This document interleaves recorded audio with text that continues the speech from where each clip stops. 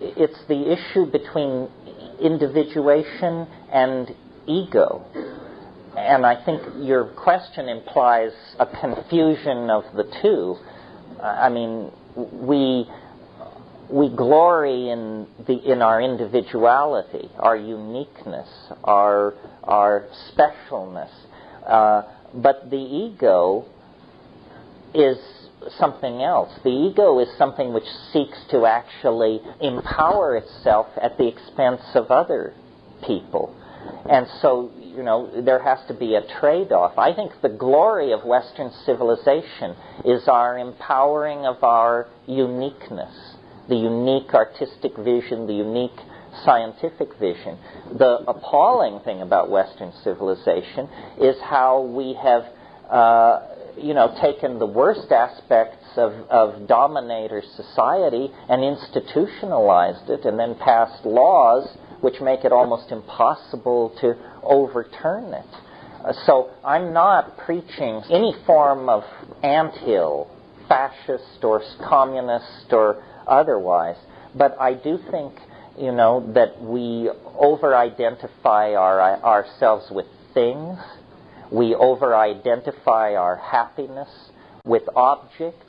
One of the great things about psychedelics that is so corrosive to capitalistic values is that psychedelics show you that the best stuff is in your own head. Better than walking down Madison Avenue looking in the windows is sitting in your shabby apartment on 6 dried grams looking in the windows. Obviously the world arrives at the surface of your skin as one thing, and then it enters into perceptual channels of distinction. The eyes bring you some data, the ears bring you data, and the idea is that within the brain all these channels are supposed to be recombined to give you the original input. And apparently this is a culturally defined undertaking. In other words, when you think you're thinking the way people have always thought. But in fact, how people think is very much dependent on media and informational biases in the society in which they were raised. I believe most Western people hear themselves think.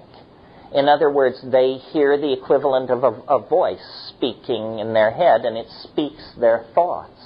When you smoke halfway decent pot or take psychedelics or something like that, you become aware that the processing of incoming audio data shifts slightly toward the visual.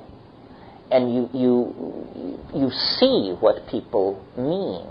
Or their speech seems more colorful. It seems to convey more.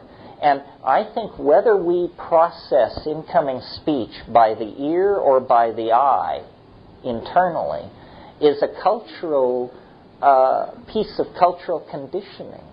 And that, in fact, we are in the act of changing over.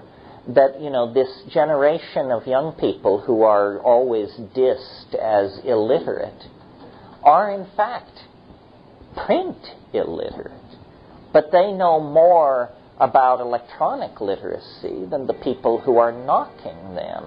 And their bias is primarily toward the eye rather than the ear. That's why what we really have are two cultures talking past each other.